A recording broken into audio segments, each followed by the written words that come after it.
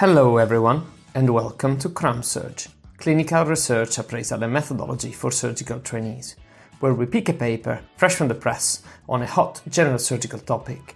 We review it for you, we present it for you, we critique its methodology for you, and provide top-of-the-field expert opinion and teaching on research appraisal and methodology. My name is Gio Perrin, and together with Professor Sababala Subramanian and Maria Digby, we bring you CRAMsurg from the wonderful region of the Yorkshire and the Humber. So I'll talk about validity and reliability in surgical research.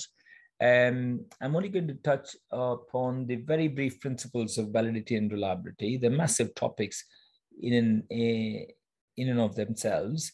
And I've got a few relatively straightforward questions at the end. So if you're still with us, if you don't mind putting your answers in the chat box, Gio can maybe read out the answers and comment. I thought I'll try a few questions at the end of the short talk and see how that works. Okay, so we'll talk about what validity and reliability mean. I'll explain some types of validity, types and subtypes, and a couple of types of reliability. Again, I'm going to keep this very brief. I'm not an expert. I do come across these aspects of validity and reliability in my own research and in my reading of literature. And I think it's useful to refresh our memories as to what these actually mean, and hence this talk. And like I said, I've got a couple of examples and questions after my explanations, and then we'll summarize. So hopefully it won't be too long. So we've all heard of these concepts in various aspects of our research and practice. There are all sorts of terminologies that we hear and we sometimes perplexed by, worried about, that we don't fully understand them. And we're going to be summarizing some of these, a few of these concepts. And I'll keep it as simple as I possibly can. So essentially, I would look at these two terms as measures of quality. So we'll talk about validity first and then reliability.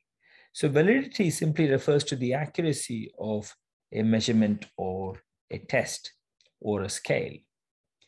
And it refers to the degree to which the test or the measurement that you do truly measures the concept or the construct it is supposed to measure. Now, if you think of an example, the one that came to my mind straight away was the SF-36. So you may have heard that SF-36 is a measure of quality of life, and it looks at various domains of quality of life, and these include physical domains, emotional domains, and social domains. And essentially, if you want to measure the quality of life of an individual or a patient, and you have this tool in hand, you want to look at this tool and say, this actually truly measures the quality of life in my patient. Okay, so that's what validity refers to. The reliability, on the other hand, refers to the consistency of the result of a test. In other words, it relates to the degree to which the test result or the measurement is free of error. So if you look at the SF-36 quality of life measurement tool again, if you want to say that this is a reliable tool, you want to make sure that the score you get on the SF-36 in a single patient, let's say you ask the patient to do the score 3 or 4 times within a day, you'd expect the score to be the same if the test is reliable. Okay, so I hope that makes some sense. I've got another example. We'll look at it slightly differently. Let's say you want to assess the ability by which you can get to, you can throw darts, and you aim at the center of the middle black circle. And let's say you have 5 goes with darts, and let's say these are the results that you get. So you aimed 5 times, and these are the results. of your 5 throws. And you can see that you're very close each time you throw the dart, you're quite close to the other 4, but you're a bit away from the center of the circle. So essentially, you've been what you would call consistent, but not very accurate because you're far away from the center. So you would be considered to be reliable, but not very valid. Okay. Let's say your friend has another 5 goes, and he or she, her results are there on the right side of the screen. And you can see that his or her results are a little bit less consistent in that they're slightly all over the place compared to yours. Yeah, but they're a bit more accurate because they're more close to the central black circle. So his or her results would be less reliable, but more valid. Okay, so I hope this conveys some meaning to these terms, validity and reliability. Right, so lots of different types of validity. And these concepts and these terms are often used in psychological research. And in psychological research, you deal with lots of what we would call unobserved constructs, or you could say abstract constructs, right? Whereas in surgical research, a lot of the time we have really defined, observable outcomes or constructs, okay? But still, a number of types of validity are very relevant to surgical research. And so it's important for us to have some understanding of these concepts. The first type of validity is what we refer to as content validity. And this refers to whether the test or instrument measures what is important and whether it measures everything that is important with regards to the concept or the construct. Okay, so these are referred to as relevance and comprehensiveness. In other words, that particular tool should be relevant and comprehensive. Now, for example, if you want to measure the weight of 100 patients, you take a weighing scale, and as long as the weighing scale is accurate, you check the weight, and you have what you want to have, the data that you want to have. If, for example, you want to calculate the BMI of your 100 patients, then you need a weighing scale and you need a measuring tape, yeah, to measure your height. If, for example, you want to assess nutritional status, then you and I know that weight and height alone are not good or sufficient measures of nutrition, and you want to measure lots of different things such as albumin, hemoglobin, maybe levels of different kinds of vitamins, and so on and so forth, right? So you can see that whatever tool or measure you have in your hand, you've got to look at it and see whether it really measures what you actually want to measure. Right. So you've probably also heard of the term face validity. And face validity is basically a type of content validity which you use to say that on the face of it, this tool measures what you want to measure. Okay, so a face validity gives you an overall assessment of the tool. For example, based on what we've discussed just now, we talked about nutritional status. We say on the face of it, BMI is not a valid assessment of nutrition. Okay, so you can see how face validity is a subjective assessment. And as with face validity, any type of content validity, the assessment is actually quite difficult. You need to be able to get the information about the construct and the context, or the context meaning the environment in which you're assessing, whatever you're assessing. You need to think about what is actually being measured. Okay, and if you're not the expert, you need to get an expert panel to assess if your measurement is relevant and comprehensive. Okay, and then you use a framework to assess the correspondence or the correlations between the measurement and the construct. So it becomes a bit abstract, it's a bit difficult to do very well. And like I say, this is a subjective process, assessment of content validity. The next type of validity, which I think we as surgeons can relate to quite well, is what we refer to as criterion validity. And this simply refers to the extent to which your instrument, your measurement correlates with the gold standard. So the key thing here is that you have a gold standard. Now, there's a type of criterion validity called concurrent validity. And this is the classical example of this is the validity for diagnostic tests.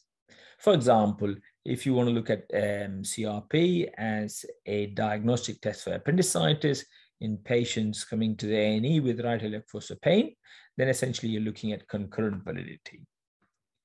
Now, predictive validity is validity that applies to predictive or prognostic scores. So here, the gold standard is not immediately available to you. The gold standard test or the outcome will become apparent over time. And therefore, you're looking at a test that's trying to predict what the gold standard will be over time. And a classic example would be a nomogram. So if you devise a nomogram based on, say, stage, grade, age of the patient with breast cancer, and you want to predict 5-year survival, then this would be a good example for predictive validity. You want to see if the nomogram has good predictive validity in terms of it being able to give you a good idea of what the 5-year survival of your patient will be. And so these are things that are a little bit easier to assess. So lots of different statistical methods of assessing how good your concurrent validity or your predictive validity is going to be. And these really depend on the data type, what type of data you have with regards to the gold standard and with regards to what you're measuring.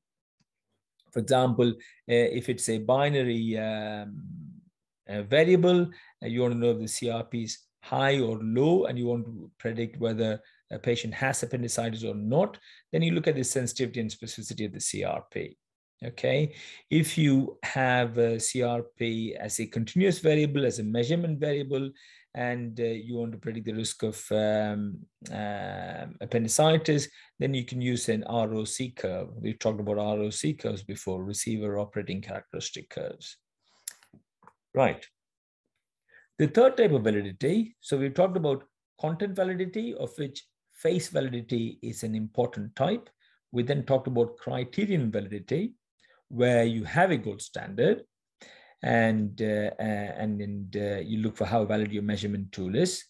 So the third type of validity is what is referred to as construct validity. And then this is useful in settings where you do not have a gold standard. So construct validity refers to how well the instrument measures the construct in the absence of a gold standard. Okay, so this is less powerful than criterion validity. And also, simply because there is no gold standard, it's a bit more difficult to conceptualize and assess. So I won't spend too much time on this trying to explain this, because I myself do not have any personal experience of testing for construct validity in any of the research that I do. But essentially, there are three aspects to it. The first is structural validity, which looks at how well that tool does with regards to measuring all the different dimensions of your construct. The second is hypothesis testing.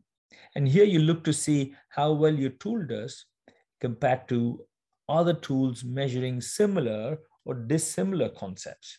Because you don't have a gold standard, so you just have to go and compare your tool with other tools that are out there. And the third aspect is what is referred to as cross-cultural validity, wherein you're looking to see how well a tool can be adapted to other populations or other cultures. So there might be a quality of life tool like the SF36 that works very well in the UK, and you want to go and apply this in a population in Asia where the language is different, and there are many, many contextual and cultural differences. And then you want to see how well this particular tool measures quality in that different setting. Like I said, assessment of whether the tool really has construct validity is quite complicated, and it's quite extensive and takes a long time to do. Can I make another example of that? Yeah, sure. If that's right. If you think about a test or any test that you're taking as a doctor, that test is supposed to be able to identify how good of a doctor you are, or how good of a doctor you're going to be, or how good of a surgeon you're going to be. So Okay. the construct validity of the MRCS, if you like, is supposed to be related to how well the MRCS is able to pick up good SHOs that are going to be good registrars. Yeah, the score of the MRCS. Yeah. Supposedly, if you apply the concept of construct validity to a test. Yeah. And the same goes for the FRCS. So if I take the FRCS and I have a good grade, I'm supposedly going to be a good consultant. That doesn't necessarily mean it's true, but that's how construct validity works for a test, for example. Yeah, perfect. Amazing. That's a really good example because, again, there is no gold standard. So what is the gold standard for a good surgeon or a good trainee? And there can be all sorts of different attributes to what makes a good surgeon. And then you're hoping that your FRCS score or your MRCS exam score will relate to many different aspects of being a good surgeon. Yeah. So Absolutely. that's a good one. Good example. Okay. So when we talk about validity, like I said before, we talked about content validity, criterion validity, and construct validity. But we also talk about validity when it comes to research papers. So we critique research papers and we say, oh, this paper is not very valid, or this paper is not very, the results of this paper is not very generalizable. So this is where you come across these the two terms, which we've not talked about before, and these are internal validity and external validity. So these are concepts that relate to the quality of an entire study, not a measurement, not a tool.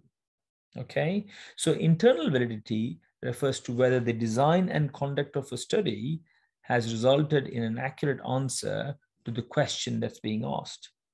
In other words, simply, was the study free of bias? So if you're doing a randomized controlled trial, if you haven't done the randomization properly, or if you think you blinded your patients, but the patients really knew what treatment they're getting, or the patients that were randomized to treatment A actually did not get treatment A, and there were many such patients. In other words, you had lots of protocol deviations. These issues or problems may stop you from getting to the truth, and therefore you might say the study is not internally valid. In other words, the quality wasn't great because of problems with the design and conduct of the study. Okay, so this is internal validity. External validity refers to whether the findings of the study can be generalized to other settings or contexts. In other words, let's say you've done a randomized controlled trial of robotic hernia repair and compare that with laparoscopic hernia repair, incisional hernia repair. And let's say you've shown that the results of the robot are superior to laparoscopic hernia repair. But the problem is, in your study, in your center, that might be the case, but would this be the case in another center, say in another district general hospital, in another population, in the hands of other surgeons who may have different experience and expertise compared to your own centers? Okay, so that's referred to as external validity. Now, there's another term called ecological validity. I wouldn't worry too much about this. This is a type of external validity, and this is not a term that's used very much in surgical research. And it was previously proposed as a concept to explore if the results in the lab would be replicable in real life. In other words, it's a kind of external validity, like I said before, but I wouldn't worry too much about it. Okay, so we've talked a lot about validity. What about reliability? Like I mentioned before, reliability is related to errors in measurement. Okay, so if there's a lot of error, that means the tool or the measurement is less reliable, and vice versa.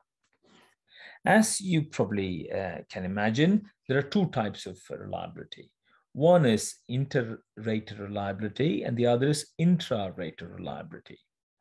And just to think of an example, let's say you want to measure tumor size after radiotherapy or chemotherapy on CT or PET scans, and you have a radiologist do all the measurements of the tumor on the scans of all of your patients after a particular treatment. Now, obviously, there can be different ways in which the actual measurement can be made, and there could be differences between radiologists, and there could also be differences within the same radiologist. If you ask the same radiologist to take the measurements another day, they might give you slightly different values. Okay, so that's what is referred to as inter-rater and intra-rater reliability. Remember, reliability refers to consistency. So each time the same radiologist or another radiologist is doing the measurement of the same tumor in the same patient, you want the results to be consistent. So assessing reliability is relatively straightforward.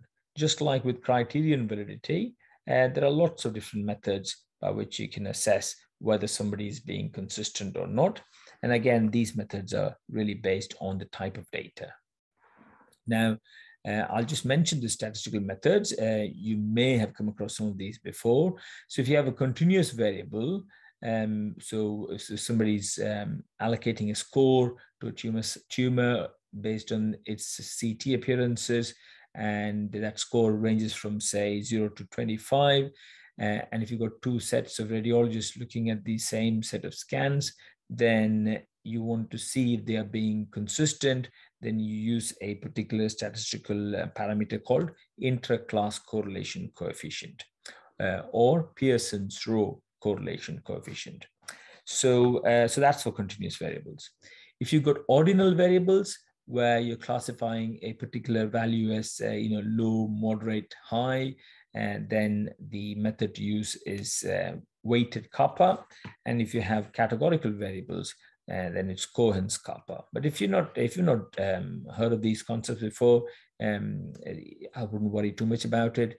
If at some stage you have to do some research that involves these concepts, you can always look them up. Right.